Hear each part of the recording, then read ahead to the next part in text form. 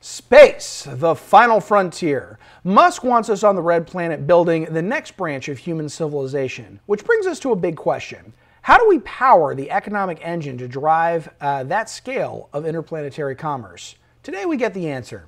I'm Sean Kenny, and this is Rock Logic.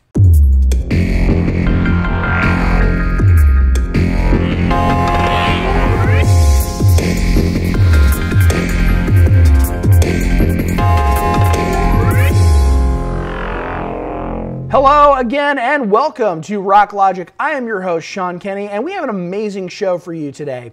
We live in strange and amazing times.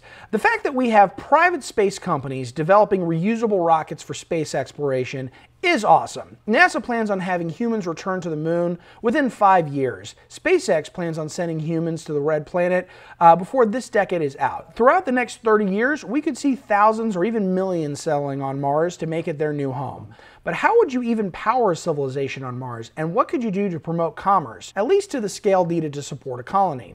Why do we even want to go to Mars in the first place? Mars, at face value, may look barren and inhospitable, but it has a great deal of value once you scratch the surface. Though the red planet is certainly much smaller than Earth, its surface area is equivalent to all of Earth's continents combined. So it has a great deal of living space that we can exploit. It has water beneath the soil, and it has carbon dioxide in about 95% of its atmosphere. Both are necessary to support human life. It has a 24-hour day, which is very useful for growing plants and maintaining a circadian rhythm for human beings. In addition to all of this, it has a complex geological history, which allows Mars to develop all the metal ore and resources to support a thriving technological civilization. Mars seems to have a lot going on for it, but again, the question is why? Why would thousands of human settlers want to leave and settle this planet? It certainly looks like crap compared to Earth. Well, in the words of Robert Zubrin, Mars will never become a utopia. Mars is going to be a lab. It's going to be a place where things are tried out. A place where the best and brightest that our planet has to offer will explore and discover. Being millions of miles away from Earth, they will not be shackled by the laws or governing bodies that constrain that raw talent. They will be free to develop new technologies and inventions that will make their home more livable and prosperous. Those same technologies could find their way to Earth in the form of patents. Those patents, in turn, could have various applications that could benefit human life here on Earth and continue to fund further economic development on Mars. First, let's get the hard stuff out of the way. You need energy, because without it, you can't do anything. You can't make food or water, you can't make air, and you can't recycle waste. If you do none of these things, people are going to die. Mars is completely devoid of fossil fuels like oil, coal, and natural gas, so that's out of the question. The atmospheric pressure on Mars is about 1% that of Earth's, which rules out wind energy as being reliable enough to power an outpost. Solar is a viable option on the red planet. However, its distance from the sun makes it less than a quarter as effective as it is on Earth. So you would need to make 4 times as many panels to generate the same amount of electricity. With all that taken into consideration, we have one viable option left, and that's nuclear fission. The truth be told, it's always been considered a viable option by various space agencies due to the density that nuclear fuel has in relation to how much it can generate.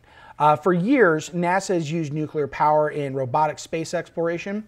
Voyager, Cassini, New Horizons all use nuclear power in some form or another. The Mars Curiosity rover runs on radioisotopic thermal generators that uses the decay from plutonium-238 to keep the batteries warmed up and charged. It's been there since 2012, and for 8 years it's been collecting data and sending images in glorious quality. On July 30th of this year, NASA launched the Perseverance rover to Mars, which is of similar design, and is being accompanied by the Ingenuity, a drone capable of short flights in Mars's thin atmosphere. Great stuff, but to meet the needs of a Martian outpost, we need to generate a lot more power.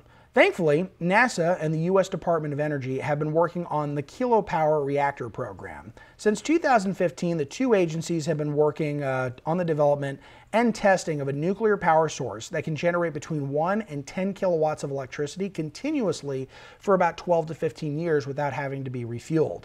In addition to its expected reliability as a power source, it's also being tested to deal with the extremely harsh conditions one would come to expect from a manned or unmanned space exploration. NASA anticipates an initial crew of 4 to 6 astronauts would require about 40 kilowatts of power or 4 reactors to generate the necessary amount of power to sustain them throughout a long duration stay on Mars. Everything from life support, waste management, even growing produce can be accommodated using this system. We can even produce rocket fuel by extracting CO2 from Mars's atmosphere and combining it with a little hydrogen from water.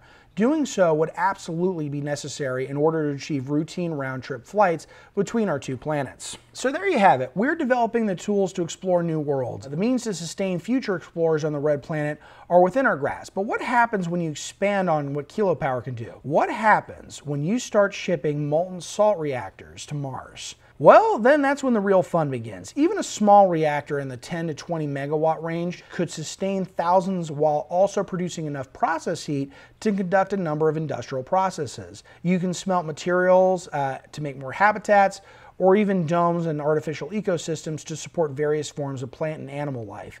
You can mine the planet to extract various materials to make all of your own tools and equipment. Now, this is assuming you're using a simple IMSR that runs on uranium fuel. If we move to thorium power for a lifter, you could produce enough plutonium-238 to power long-distance treks across the Martian landscape. If we mined all the material needed to construct them, we could even scale that power usage on a planetary scale, powering maglev trains between Martian cities. One day, and this is getting really ambitious, we could use Lifter to power machines that could start terraforming the surface of Mars to make it more habitable for future generations. I won't go into too much detail into this episode, but I will conclude with this. Nuclear energy is necessary for the long-term exploration and settlement of Mars.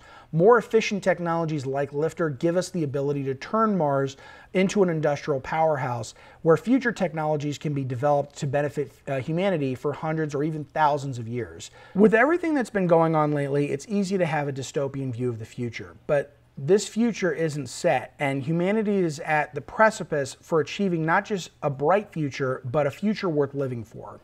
I'm your host, Sean Kenny, and this is Rock Logic.